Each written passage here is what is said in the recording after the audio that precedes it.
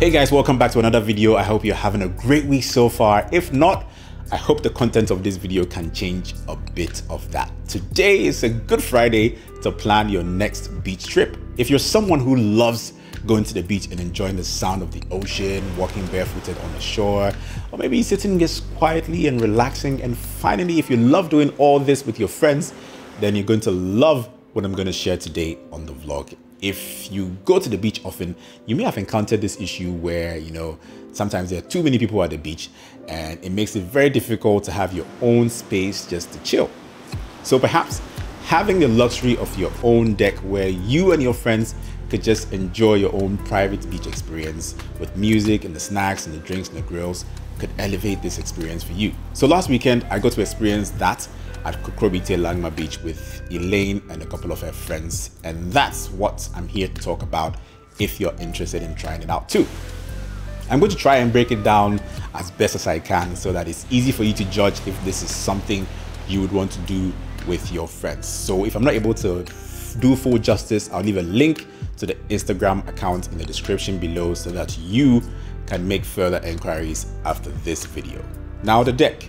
The deck, as the name suggests, is a small beachfront property with a deck, which according to the renters was a private beach place that has been in the family of the owners for about 3 generations, but now is available for rent if that's something you would want to explore. It's a hut with a kitchen and a shower and a toilet, as well as a grill and a spacious enough deck with lazy beach chairs and other things that you may need to make your beach day much more enjoyable. And it can accommodate about 10 to 12 adults with your snacks and food and drinks and all.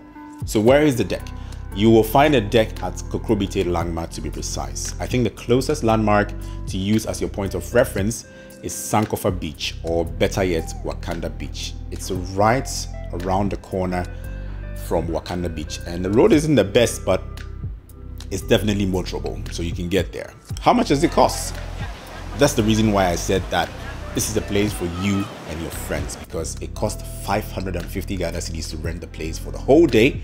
So the more you are, the easier it is on your pockets, because I would assume that yes, you would split as friends to rent the place. So for an average of 10 people, it's 55 cedis per head for renting the place from about midday till you leave. Now, this is what you get for renting the space. You have a caretaker or someone who's going to wait on you the whole day, prepare your grill, your food, and also clean up the place when you're done. You also find that, like I've already said, there's a kitchen, there's a shower after your ocean swim, there's a toilet and a very spacious deck with a long table to put your food on, and your grills. There's a grill for your meat and your fish as well. There will be tumblers, wine glasses, ice buckets, bowls, 7 cutlery, and lazy beach chairs, like I already said. And this is what you're getting for renting the place. Everything else you have to pack and bring yourself when you're going there. The great thing is the renters will give you a list of things you should pack and have on you before you get there. But to spare you that, this is what you may need to pack. All the essentials. A fully charged portable speaker for your music is very important.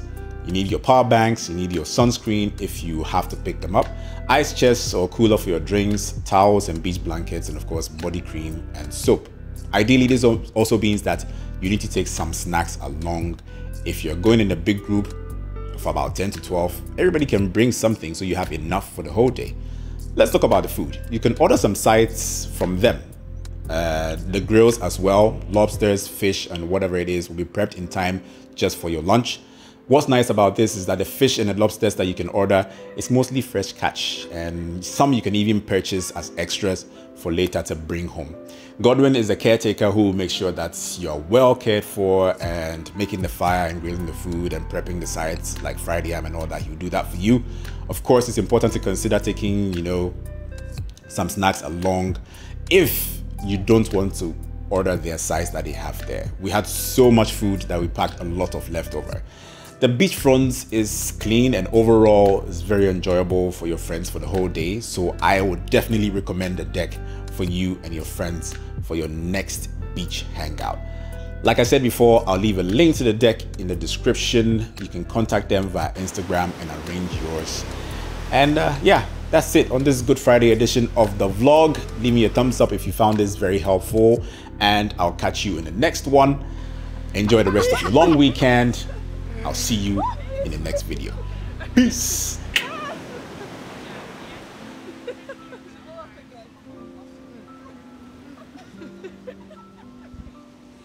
Okay.